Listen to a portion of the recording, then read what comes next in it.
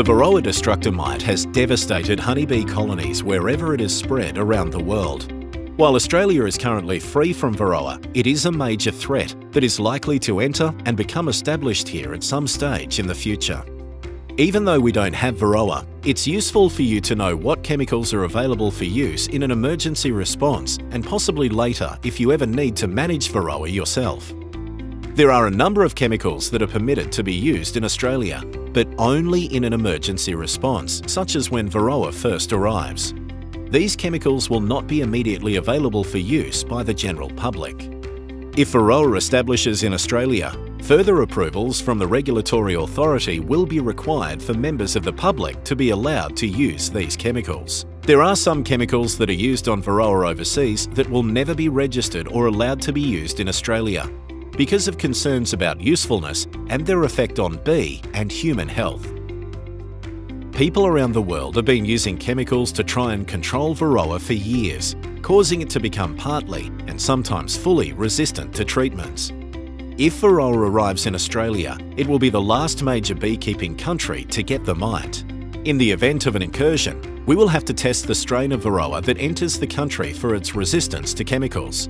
This means that the actual chemicals that will be available for use in Australia will depend on where the mite arrives from and which chemicals the mites are resistant to. A variety of chemicals have been used overseas to control Varroa in honeybee colonies.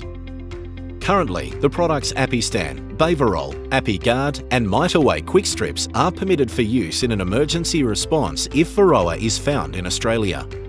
No matter which of these chemicals are used, safety and use instructions on the label need to be followed. Worldwide, Apistan is probably the most commonly used product to control Varroa. It's very easy to use and very effective unless the Varroa is resistant. The strips are hung between the combs on the central brood chamber. The bees rub against the strips as they move through the brood chamber, transferring the active ingredient to other bees through social interaction, killing the mites on contact. Bayvarol strips are another common and easy-to-use product with a similar mode of action to Apistan to control Varroa overseas. The strips are hung between the combs in the centre of the brood chamber. The bees pick up the active ingredient when they walk over the strips and distribute the compound between themselves. When the mites feed on the bee's hemolymph, they ingest the ingredient and die. Apiguard contains a gel formulation that is easy to apply and controls the release of vapours. The concentrated vapour release from Apiguard is no risk to honeybees, but is toxic to mites. Bees pick up the gel on their body and move it around the hive, helping to disperse it. It should not be used on hives with high Varroa levels, as it may not kill the mite fast enough to prevent colony collapse. The product works best between 20 and 25 degrees. Mite quick strips also release vapours from gel strips.